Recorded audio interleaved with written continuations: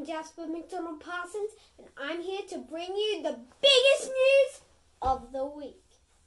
Isn't it great to be back at school and to be able to spend more time outside?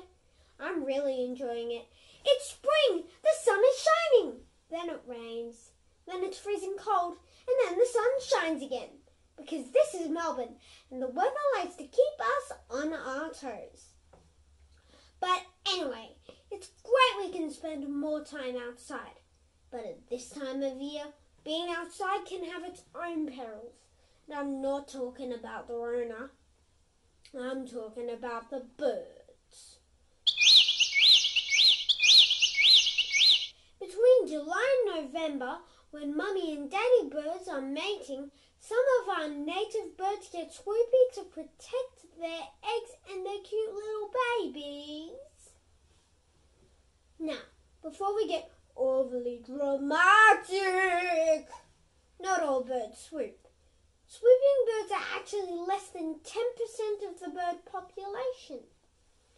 So, you know what to look out for.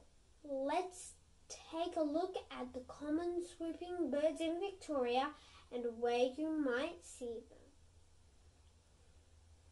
There's Australian magpies, which are common across Victoria and can be found in suburbs and farmland. There's magpie larks, which look a bit like Australian magpies, except they're smaller and have more white on their feathers. They're commonly found in urban parks and gardens. Red wattle birds, who are very noisy and argumentative birds that are very common in urban areas. The grey butcherbird, which lives in woodlands and open forests as well as in some urban parks and gardens. And finally, masked lapwings or plovers, which are loud ground birds that live in wetlands and woodlands, as well as paddocks and playing fields.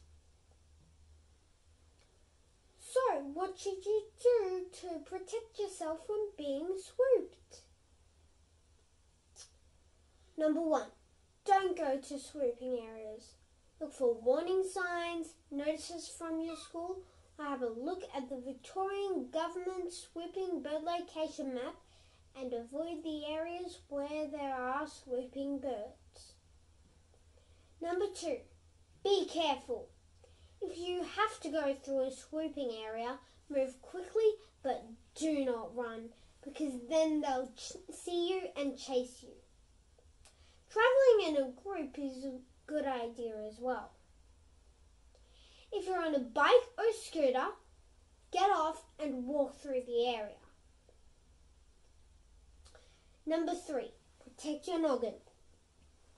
Wear a hat or a helmet or carry a stick or umbrella over your head. You can also draw or stick eyes on the back of your hat or helmet so the birds think you're watching them, making them less likely to swoop. Number 4, be nice. One of the things that makes birds swoop is that they think you will hurt them or their eggs or babies. So don't throw things at birds or damage their nests, because it gives them more of a reason to see us humans as threats. And don't feed the birds, no matter what Mary Poppins says. You may think that's being nice, but it's not good for them and can also encourage them to swoop. Remember, all Victorian native wildlife is protected by law, and it is illegal to harass or harm native birds and other wildlife without authorization. To report a swooping incident by any species of bird, mark its location on Victoria's swooping bird map. Visit wildlife.vic.gov.au. This has been another episode of Kids News Weekly. I'm Jasper McDonald Parsons. Thank you for watching. Time to relax.